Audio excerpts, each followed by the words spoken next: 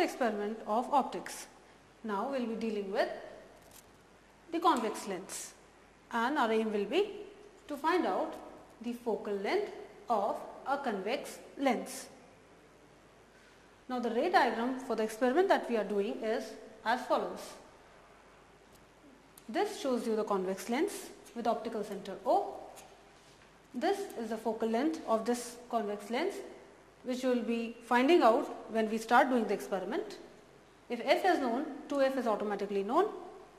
We will be again using the two needles. The first one acts like the object and the second one is just used to locate the position of the image. Now if I keep the object needle between 2f and f, then according to the rules I should be getting its image beyond 2f after convergence. So these two rays which go something like this, after convergence they meet at this point. It means I will be getting the image of the object needle at this position, but I can only see this image. In order to locate it and find out its position of the meter scale, I use this image needle and I keep on adjusting this image needle till the tip of it is exactly in line with the image tip. After doing the experiment, for different values of the object distance, I will be getting different image distances. Now a table like this will be received, which will be based basically on this formula. This is the lens formula. 1 by V minus 1 by U is equal to 1 by F. In case of convex lens, the object distance is always considered to be negative and the image distance V is always considered to be positive. The reason being, image is always formed on the other side of the lens. Now every time you take the observation, you will be maintaining the same value of lens position.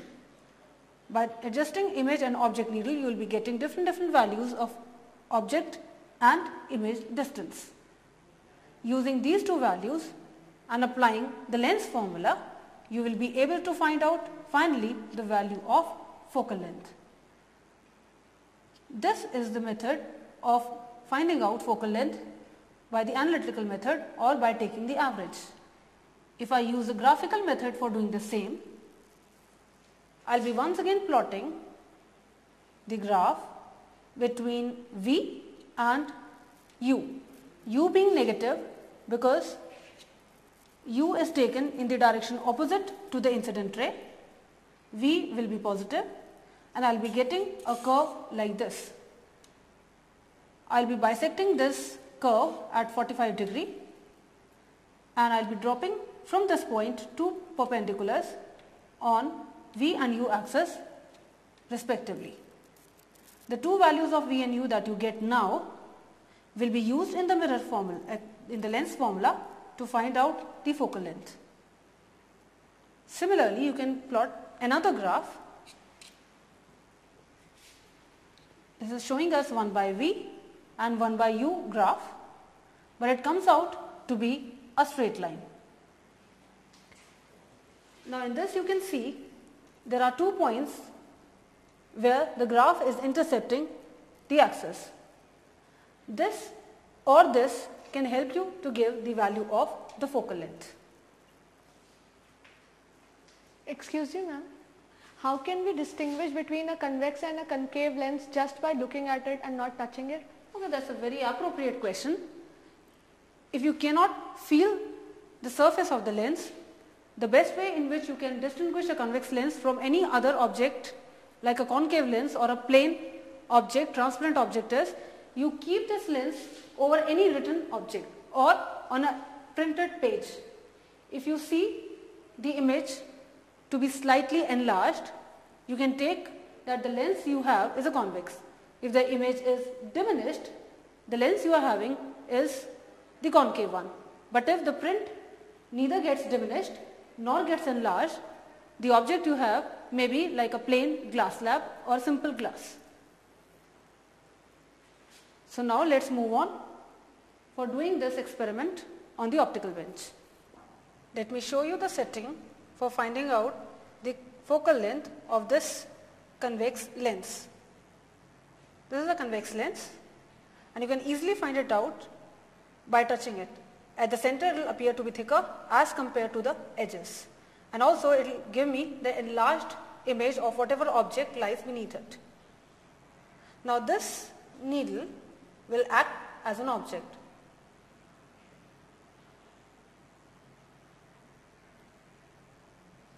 Whereas the needle on the other side of the lens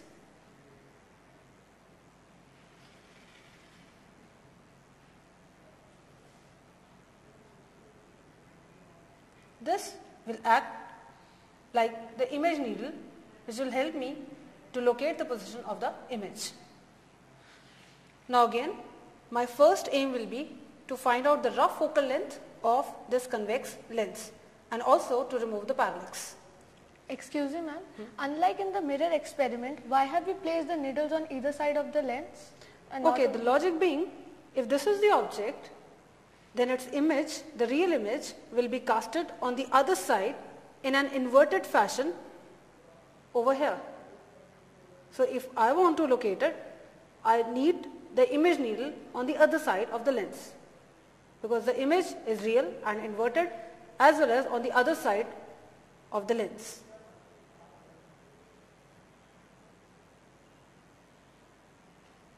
Now students, will try to move this object away from this lens so that at one point I get the tip of the object well coinciding with the tip of the image needle. Although I am moving the object in this case, but you can very well move the image, as it will mean one and the same thing, because our aim is to make the tips of the object and image needle one over the other. Now remember, you have to side by side see that there is no parallax and both of the needles are moving together.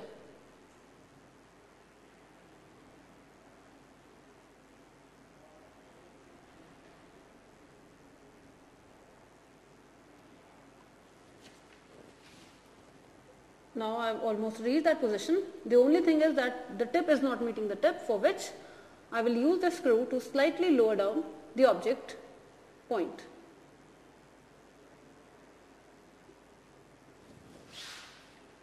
Now even if I move my head left or right in respect of the object, both the tips are moving together, both either to the left, both either to the right. Now the view that you are getting in the camera is exactly what we are heading for. In this you can see that the object needle is exactly coinciding with the tip of the image, and there is no parallax even if you move your head either sides of the object.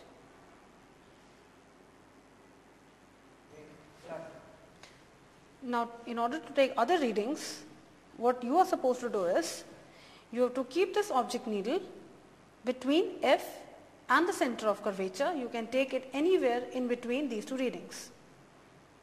Any of the position you can choose.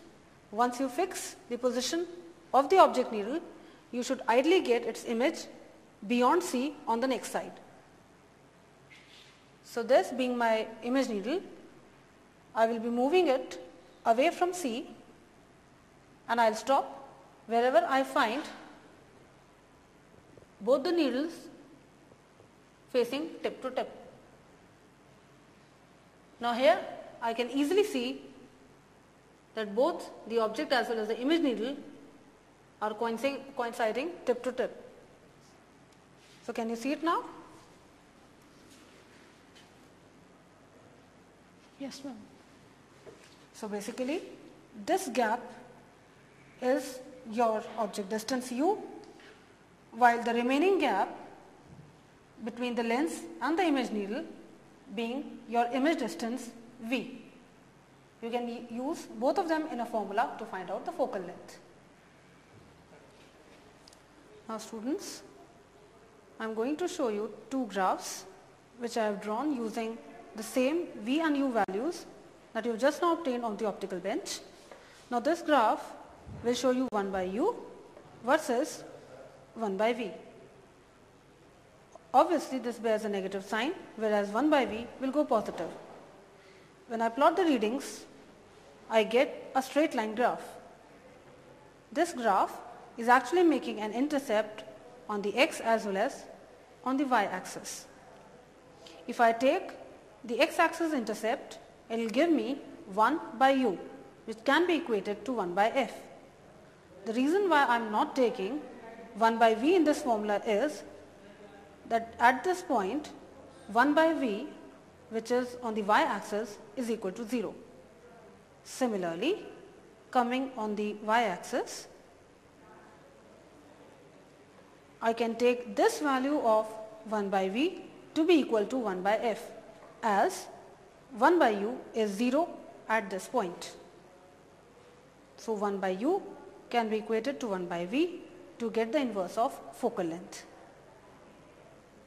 Now let us come to the second graph. This is a graph of v versus u. U is negative as the object distances are taken negative in convex lens, whereas v is positive as the image is formed on the other side. Now this will come out to be a curve like this. It is drawn with a free hand. You have to bisect this curve from the origin, making a 45-degree angle, and at this point where it meets the curve, drop down two perpendiculars on either of the axes. This and this value, when substituted in the formula 1 by v minus 1 by u, will enable me to calculate 1 by f. So students, now you know 3 different methods of calculating 1 by f and finally f if you have taken the v and u readings through optical bench. So we are through with calculating the focal length of the convex lens.